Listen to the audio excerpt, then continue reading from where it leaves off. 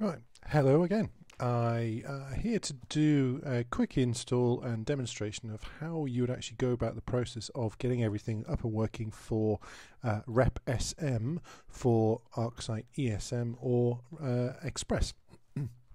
There's a lot of discussion around the time and the effort required for setting up threat intelligence and making sure that you've got the various systems up and ready, and you've got to create a little content and so on. And I actually want to dispel a few of those illusions around that. So first off, I'm actually going to install the RepSM package. This is what comes for ESM and for Express. I'm actually going to do the version 1.5 and we just locate the package, we just import it, press open. That's then going to prep the install process, read the XML file to make sure that it's correct. It's going to tell me what I'm going to install. I'm going to click next and then it's going to go away and collate the relevant number of objects that are there, the resource IDs, and then import them accordingly. So it really doesn't take very long at all.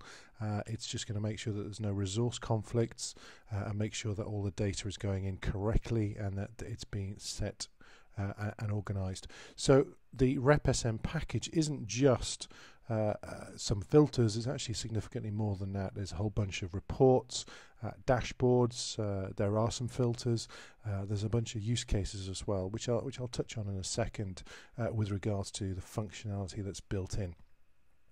As you can see, there's a whole bunch of active lists that are actually being created and set up now, and then we're going to update all the relevant fields and some global variables to make reporting easier. There's a whole load of stuff in there as part of that setup. It should be noted as well that this package is ready to go.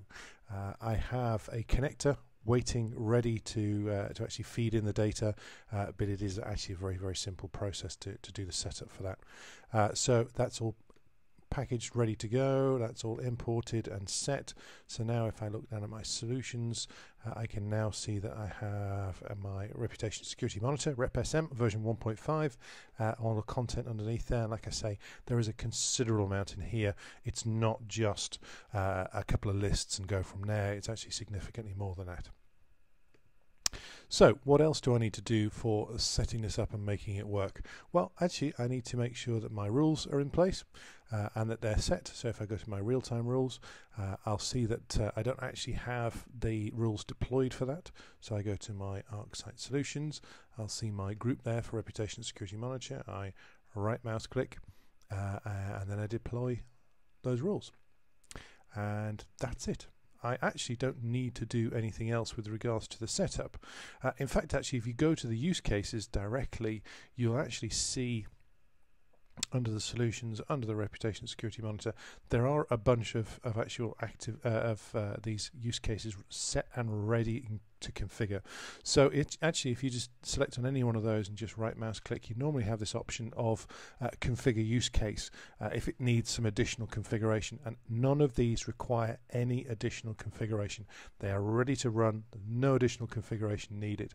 What I do need to do is I need to make sure that I've got some list data that's been pulled in from the service itself that's been provided from the HP Security Labs. So at the moment I haven't actually got that. I will actually just set that going in a second and make sure that we can get some data in there. But the important thing is, if I look at some of this data here, so for example, one of the use cases here is internally infected assets. So if you've defined your network model and you've defined that where you've defined some internal assets, you've defined them within the internal network zone, i.e. they're not external, then that use case will automatically work. Like I say, there's no configuration needed. If I just open that use case, it brings up the resource library for that and shows me everything that's relevant to it. I can see dashboards, I can see some channels, there's some reports against that. It actually will do all of that automatically, no additional configuration, and I can just click on that. So it's making use of the configuration that you already had by knowing what's going on. So the point there, this particular use case is focusing on, and as you can see up here, it's actually documented and detailed, that if your IP address, so one of your IP addresses of one of your internal hosts Typically we're talking about a DMZ or something like that, where it's a public facing service where we're getting log data about that. If that appears in a reputation list somehow, then you want to know about it, because for some reason somebody somewhere is considering it to be a threat. So like I say, no additional configuration required as part of that process of setup.